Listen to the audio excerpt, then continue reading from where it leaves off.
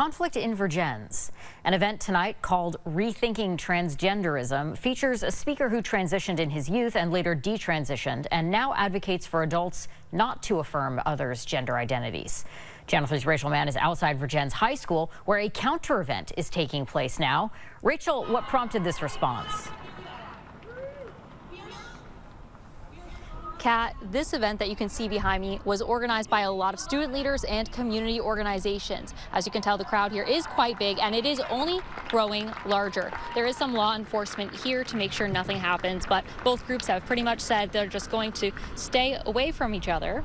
The group that you see right here says their big focus is celebrating trans joy. We chatted with Amanda Rodenberg from Outright Vermont Tuesday morning about the event inside that is not school sanctioned. She says people choosing to detransition is very rare and not everyone has the same journey. Rodenberg says this type of conversation, especially in a school environment, only encourages others to be hateful. So to have a community group coming into the very school that young people are required to attend every day to say that they are bad or wrong or that they shouldn't exist and don't belong there is so deeply harmful. The speaker is being hosted by the group Parents' Rights to Education, who describe themselves as advocates for parents to make decisions regarding their children's schooling.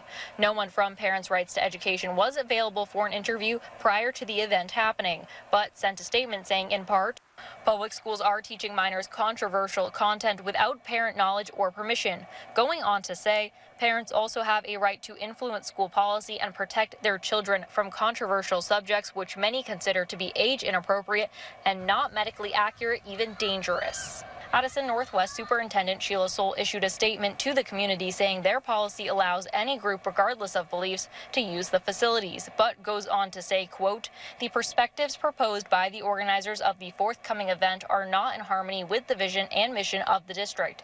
We will persist in educating and supporting students in a manner that celebrates diversity and upholds the principles of equity.